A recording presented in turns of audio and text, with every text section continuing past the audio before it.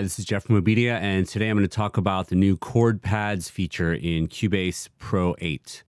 Really cool feature, very useful composition tool that lets you experiment with chords freely, even if you're not a keyboard player. So let's go ahead and check it out. First of all, to get to this function, you need to go up to the project dropdown. Then you're going to choose Chord Pads.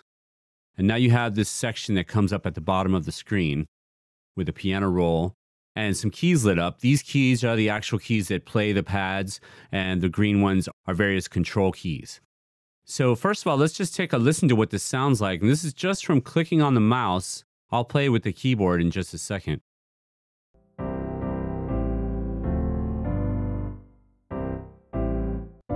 With Chord Pads, I was able to just play a standard jazz progression, and it didn't sound half bad. Now, if I was actually playing that with a keyboard, it might sound better, so let's give that a try.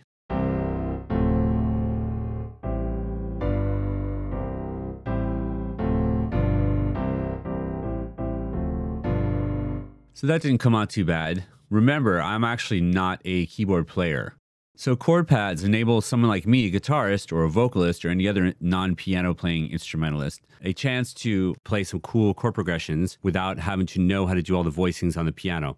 However, it is a great learning tool as well if you're trying to learn the piano and learn about chords. Let's try another example, maybe a little bit more non-traditional.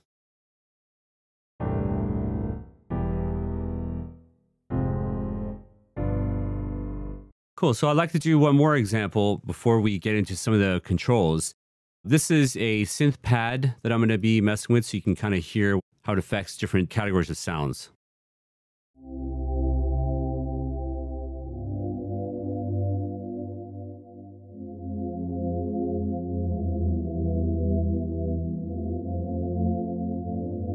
Cool, so now let's dive into some of the controls that you have access to.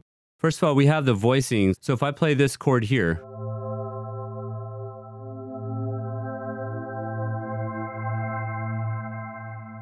you can see the notes actually moving up the scale into different chord voicings.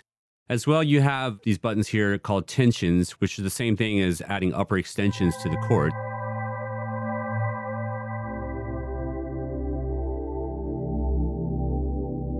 You can see it's a very powerful and easy way to change your chord types to fit whatever material you're using. So that's voicing, tensions.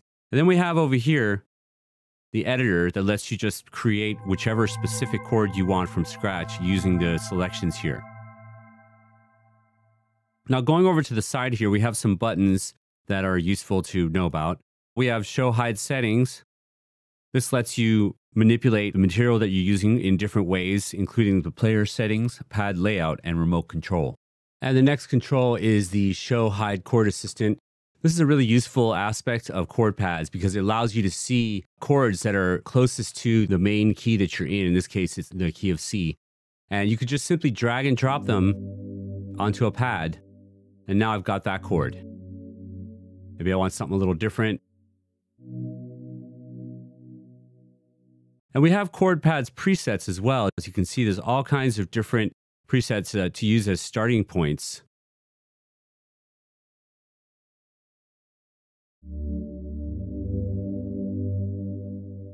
And finally, we've got the functions menu, which gives you various parameters to control, including voicing indicators, assigning pads from your chord track, making playback snap to the musical grid, transposing all pads simultaneously up or down, lock and unlock pads, as well as unassign all pads at once.